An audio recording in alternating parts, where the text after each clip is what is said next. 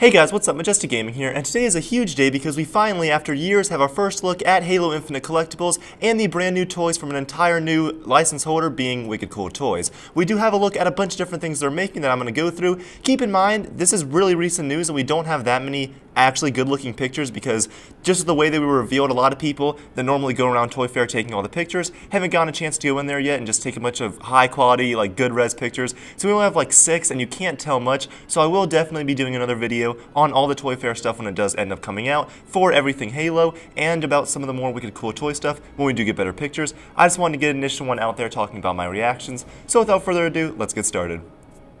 So yeah guys, when you see this, it's actually kind of crazy because I feel like it's been a really long time since we've been able to look at an entire like wall of just new Halo stuff and been like, wow, that's really awesome. It kind of reminds me of the days of like Halo Reach and just going to a Target and seeing the lines and stores filled with Halo stuff. It was really cool.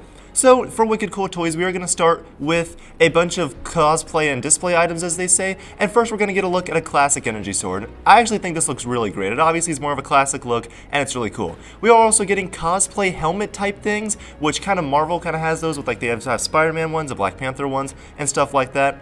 So we are going to be getting those, and we're going to be getting a Carter one, a Chief one, and a Palmer one. And it's kind of worth noting that even though obviously that is a Carter one that they're getting, these all are, every single thing up here pretty much is marketed with the Halo Infinite brand attached to it. I just thought that was interesting to point out. Obviously, I don't think Carter is going to be in the game, but it is just, I assuming, for marketing purposes and because Wicked Cool Toys is making the toys for Halo Infinite. So that does make sense. It is cool we're getting these with a new company making the merch, and I'm pretty excited. And then we are getting what looks to be a very nice and expensive looking helmet, and with working lights, which is pretty cool. And I can't really tell if it's like a helmet or just kind of a display thing. I would lean more towards a display thing just because of the way it comes in that box, and just with the lights, it looks kind of like a display item that I think will be really cool, kind of reminiscent of the Halo 3 Legendary Edition helmet, but just a lot better, or not a lot better, but we'll see, a lot bigger with working lights, and obviously I'm sure it'll be a lot more expensive, but it does look pretty cool, and I think that it's cool that we're getting that, especially when all of us were really worried with Wicked Cool Toys being kind of like makers of Fortnite toys and just things like that. I do think that's cool and kind of reassuring. Then we are, for the first time in years, probably since McFarlane, getting a couple of box sets, which are awesome. I believe these are the ones that come with the 3.75-inch figures, so that is really cool. And first is going to be Master Chief holding the Hydra. I believe it's the Hydra. This may be like a new iteration of the Hydra for Halo 5, so I can't really tell. And this is something really interesting that they have with a few of these box sets. They just have the villain to be decided. So obviously, like, they're doing that to prevent spoilers. We don't know who the villain of the game is really going to be. I think most of us were probably assuming Cortana, so it could be Cortana, but maybe she has like a new villain.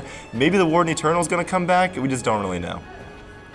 So yeah, that's the first box set. Looks pretty cool. The next one's going to be another Spartan with what I believe looks to be the Mark V helmet from Reach. I could possibly be wrong. Again, the pictures are really blurry, but I believe that is going to be with possibly the same villain or a different villain from the game.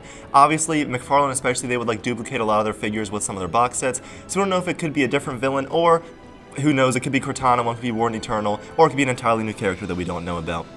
Either way, I think that's pretty cool. And then the other set we are getting is possibly what looks to be a UNSC pilot or a new ODST design. This figure kind of shows up a bunch in a lot of these Wicked Cool Toys figures, and I can't really tell. I'm leaning more towards an ODST in a lot of them, but the colors are very reminiscent of a lot of UNSC pilot design that we'd seen for years from Halo, so we'll just have to wait and see.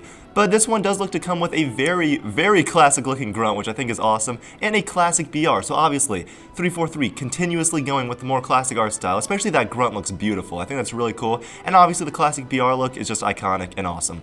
And then they do have, we don't really know what these are, but I believe it could be another box set because they're kind of categorized with the box set stuff. Another Mark V Blue Spartan with an Elite General, which I also think looks very cool.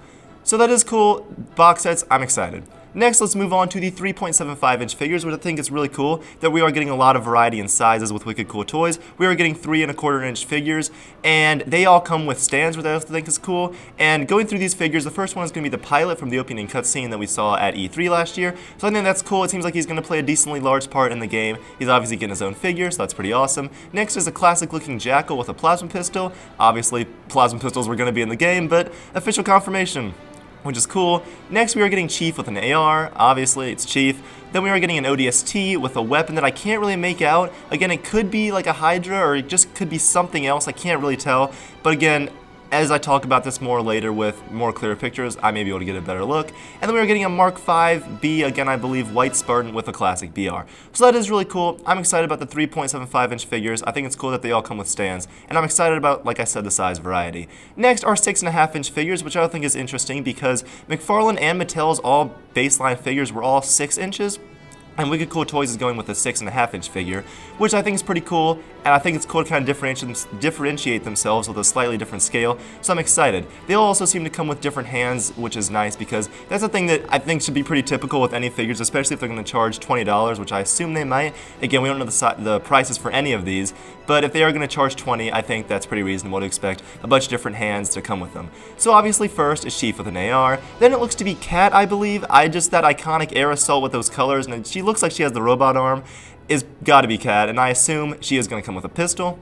Then we are getting those same two red and white Mark 5B Spartans, which again, not sure if they're characters or something as a lot at this point because they are showing up in a bunch of these figures. They could be characters in the game. Those could just be two figures that they just want to keep making in all the different sizes, part of their like wave, kind of stay consistent.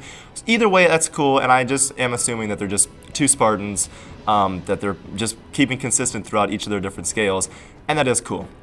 So yeah, the 6.5 inch figures, I think it's cool that we're getting them, and like I said, I think it's kind of cool that the sizes are slightly different than Mattel's and McFarlane's. Next is going to be the 12 inch figures, which are making a return. These are figures I've never really been interested in. They definitely have I guess more kiddie appeal to them, and just because of the way they're kind of scaled and the way they look, I don't love them. Still, though, I think it's cool. Like I said, the more the better. I like more variety. We are getting Chief, of course, and then Tanaka, which is a very interesting pick. The only character in this to be from, like, another game that's not Chief, which is very interesting. The only one that we've seen, so I assume there will be more. We don't really know if Osiris is going to be in the game. I assume they'd have to be to continue the story naturally from Halo 5, but we also know that people weren't huge fans of them, so we'll have to see how they turn out. I assume they will be in the game at least somewhat, along with Blue Team. So if we do get figures of all of them again from a new company, I think that'd be cool. Either way, Tanaka is an interesting pick. Then once again, that red Mark 5B Spartan, and then that same ODST or UNSC pilot that we've been seeing in all of these figures, but once again leaning more towards the ODST look. And finally, we are getting some vehicle sets for these figures, and the first one's going to be a Mongoose with Master Chief and a Spanker rocket launcher. Obviously the Spanker, an iconic weapon, it's back, and that's awesome. And this also is pretty much our best look that we get from these pictures at the Chief figure, and I really like the Mongoose design as well and the colors for it for Infinite. I think it looks pretty cool, and I think the Chief figure also looks pretty solid. I do believe this is the 3.75 inch Chief figure, so just keep that in mind. And honestly, when I look at it, although I do think the figure looks pretty good, I feel like the helmet sculpt does look a little weird, and this, like I said, I assume is going to be the 3.75 inch design, so I'm sure there's a good chance it will improve with the bigger designs like the 6.5 inch. If we get a closer look at it, I assume it will look pretty good. We are also getting a Warthog with a Chief figure, which looks great and pretty much exactly how you expect. And just pretty much with McFarlane, since we didn't, or not McFarlane, with Mattel, since we didn't really get any big vehicle ones besides the Ghost with the UNSC thing, and that was like a pose thing. That was really weird how they did that, and they came with that the Ghost and the Elite Officer in the first wave of Mattel. That was really weird, and we didn't get any other vehicles from them. So I think it's cool that we're getting vehicles once again from a Halo toy maker. And yeah, guys, that is all of Halo Infinite figures that we have news on. When I woke up this morning and saw this news, I was honestly super excited, and I still am excited, and we didn't really, people were expecting to get a bunch of information about the game from these figures, and we really didn't get much other than some designs from some of the characters. And again, you can't really trust a lot of this because although they are, like I said, branding a lot of it as Halo Infinite, they are making a lot of legacy figures and a lot of things tied to older games, so you can't really trust, Carter's not going to be in the game, Cat's not going to be in the game, unless they are somehow, but they're not, so you can't really trust a lot of that, so we don't know, a lot of these designs, if we can really trust them. Same with the Mega Constructs things lately, we saw that one of them could be rebuilt as a boat, and then people are like, is that water combat confirmed? And it's no, it's just, we'll just have to wait and see. So although it was nice getting this little droplets of information about the game and some more, especially the art related stuff like the BR looks and the Spankers and just these weapons that are going to be in the game that we already knew about still, it is cool getting those little bits of news, and I am excited. So like I said, I probably will do another video on everything Halo from Toy Fair, because 1,000 Toys is still going to obviously show off their stuff, and we are going to get Maybe some more stuff from Nerf, and the Mega Construct stuff will probably get some more, and just like Dark Horse may have some stuff, so we'll have to see. I will have a video, like I said, on everything Halo from Toy Fair when we have more pictures of other booths, and when we have way better pictures of this booth, because there is stuff that I just couldn't make out and couldn't tell. Anyways, you guys saw the pictures, we can all speculate together. Let me know what you thought about it. Do you think those Mark V red and white figures are something significant, or if they're just figures? Do you even think that's the Mark V from Halo Reach? I'm pretty sure it is. But yeah, just let me know what you think about all that. And like I said, this is really cool, and I am really excited, especially being a big Halo collector, seeing this many new Halo figures all in one place and from a new company. So yeah, like I said, I'll have another video out soon for you guys. In the meantime, let me know what you thought about all these figures and the next era of Halo collectibles for Infinite down in the comments below. Thank you guys for watching. Majestic Gaming.